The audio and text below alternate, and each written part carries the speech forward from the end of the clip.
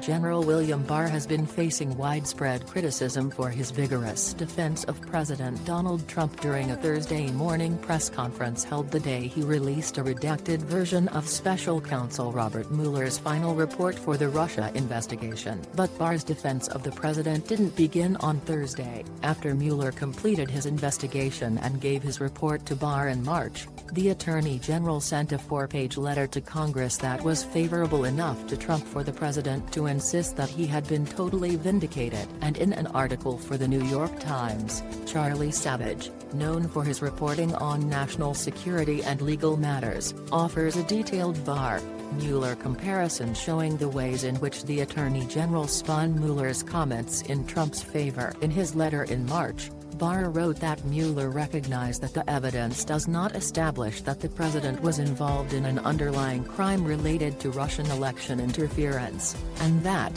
while not determinative, the absence of such evidence bears upon the president's intent with respect to obstruction. But Mueller's report, Savage notes, also said that the evidence does point to a range of other possible personal motives animating the president's conduct. These include concerns that continued investigation would call into question the legitimacy of his election and potential uncertainty about whether certain events, such as advance notice of WikiLeaks' release of hacked information or the June 9, 2016 meeting between senior campaign officials and Russians, could be seen as criminal activity by the president, his campaign or his family. Savage notes that Barr's use of Mr. Mueller's words turned the special counsel's meaning on its head. The brief excerpt came from a list of other possible reasons Mr. Trump might have had to corruptly impede the investigation, and which Mr. Barr did not mention. In his March letter, Barr quoted Mueller's report as saying that it did not establish that members of the Trump campaign conspired or coordinated with the Russian government in its election interference activities. According to Barr,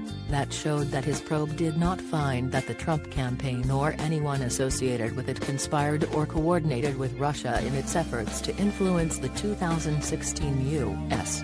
presidential election. But Savage, comparing Mueller's report and Barr's interpretation of it, stresses that Barr took a larger passage in which the Mueller report suggested that the Trump campaign and the Russian government were knowingly dancing together at a distance, and then excerpted a fragment to make it look like a cleaner exoneration. In his March letter, Barr wrote that Mueller's report was inconclusive on whether or not Trump's actions pertaining to the Russia investigation constituted obstruction of justice. Barr wrote that Mueller's report sets out evidence on both sides of the question and leaves unresolved what the special counsel views as difficult issues of law and fact concerning whether the president's actions and intent could be viewed as obstruction. And according to Savage, Barr took the report's reference to difficult issues out of context. Savage writes, "In fact, Mr. Mueller made clear that the difficulties resided in accusing Mr. Trump of committing a crime. If the facts had exonerated him,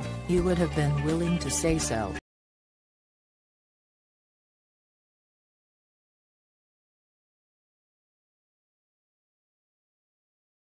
Yeah.